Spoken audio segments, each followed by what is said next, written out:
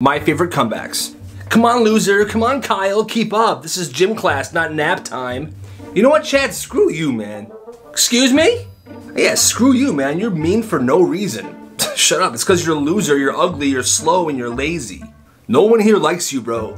Nobody. If you keep bullying, man, you're gonna regret it, I promise you. Oh, really? Yeah, what are you gonna do? You gonna punch me? No, I'm gonna slap you. Oh, you're gonna slap me? Oh my god, I'm so scared. He's gonna slap me, guys. But my slap is different.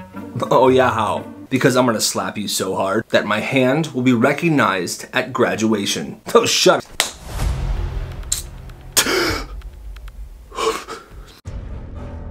Stacy Curtin. Kyle Johnson.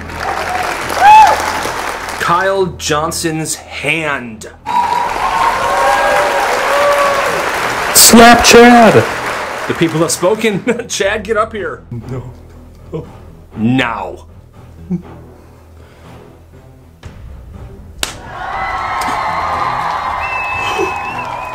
Crazy things people did as kids. When this kid was 10 years old, he was riding his bike around his neighborhood.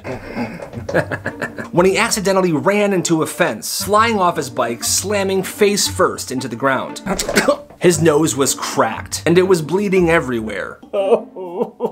He walked his bike back to his house. When he walked inside, his dad saw his terribly messed up nose and said, "Oh my god, son, who did that to you?" And instead of him saying he crashed his bike, he said this: "It was Greg." Now, it obviously wasn't Greg. Greg was the biggest bully at the school. Get in the car, now.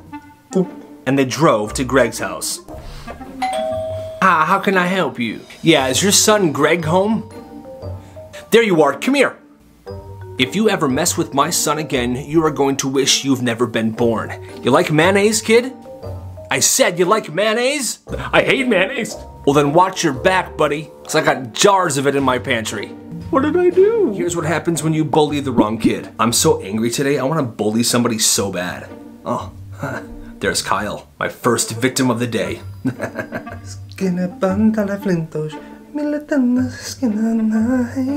Hey Kyle, you're such a loser. First off, brush your teeth. What? You dirty mouth, buck-tooth idiot. Hey, no, your mom's so dumb she washes paper plates. And you're more useless than the water in a ketchup bottle. Caterpillar eyebrows, picture frame, huggin' creep. Hey, don't talk to him like that. Shut up, Stacy. You're like the end piece of a loaf of bread. Everyone touches you, but nobody wants you. If your parents got divorced, would they go back to being brother and sister? I hope everything you've ever loved dies slowly in your arms.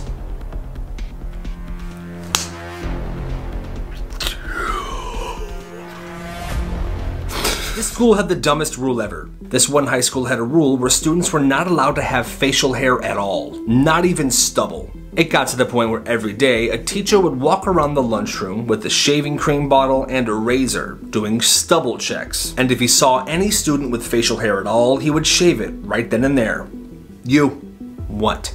That mustache has gotta go, my friend. But sir, you have a mustache too. Well, I'm a teacher, so it doesn't matter. And you know the rules. Now pucker up, Buttercup. That caterpillar's gotta go. Goodbye, old friend.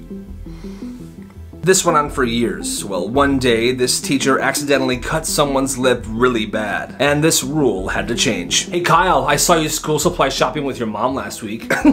That's so lame. At least my mom is still in my life. Where's your mom? Oh, that's right. She left you guys and started a family with the mailman. I swear to God, I don't blame her. Look at you. If your life was a video game, you would be an NPC, bro. Shut up. You know what, dude? You know what? You're the reason aliens won't talk to us. That is not true. No, watch. I bet you money. The day you die, they're gonna be like, "Oh, nice, dude. He's gone. We can finally go down there. That guy sucked."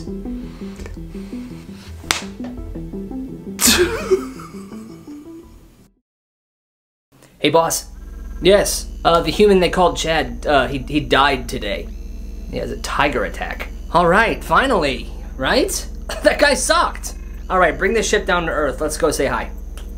Craziest things people did in school. When this kid was in 6th grade, during PE, he always brought himself a large bottle of water. Well, because of this, kids were always asking him for sips, and he was getting very, very annoyed. So, he had an idea. He brought himself a second water bottle, but this time, he would dissolve clear, tasteless, but very strong laxatives into the water. So whenever kids asked, "Yo, can I have a sip of that?" he would give him the water with the laxatives in it. "Yeah, man, no problem. Here."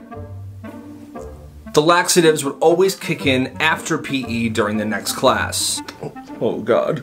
And it even got to the point where there was lines for the bathroom because so many kids had to poop. Weird fast food experiences. This guy used to work at Taco Bell. One day an old man pulled into the drive-thru, but he went right past the place where you order and straight to the second window. "Sir, you were supposed to place your order back there." Yeah, I'll take a venti caramel ice latte.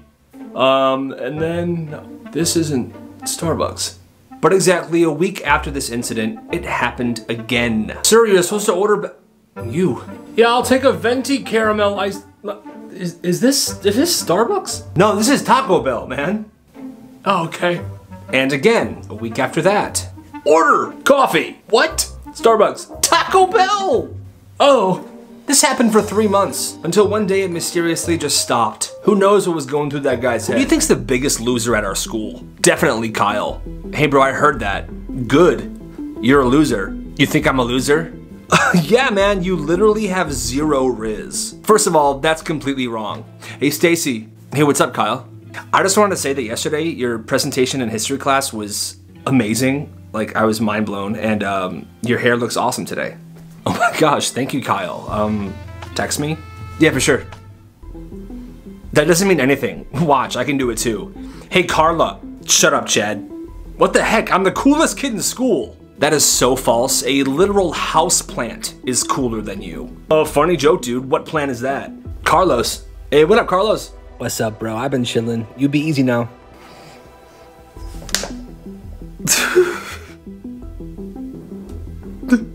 This story's hilarious. When this girl was little, for some reason, she thought sneezing was hilarious. The scene in Beauty and the Beast where Belle's dad sneezes in his workshop and dust flies everywhere, she loved it. She would rewind it and watch it over and over again. Well, one day, when she was in kindergarten, she somehow found out that a student who was in 1st grade was very allergic to pollen. So she had an idea. Every day at recess, she would go outside, pick a handful of dandelions, and chase her around the playground. "Come here, come here." No. And when she would get close enough, she would shove the dandelions in this girl's face. Well, it got to a point where one day at recess, she was chasing her around with dandelions as usual, but this time the reaction was more than a sneeze. She was sent to the hospital. And from that day on, whenever she wanted to watch someone sneeze, she would just go on YouTube. Here's how to know if somebody's watching you. Have you ever been sitting in class and just felt like somebody behind you was staring at you? Well, this is what you do. You yawn. Yawning is contagious, so if you yawn while someone's looking at you, they will yawn as well. So what you do is you yawn, and then you quickly look around, and whoever's yawning, that's the person who was looking at you. This is how it would go down.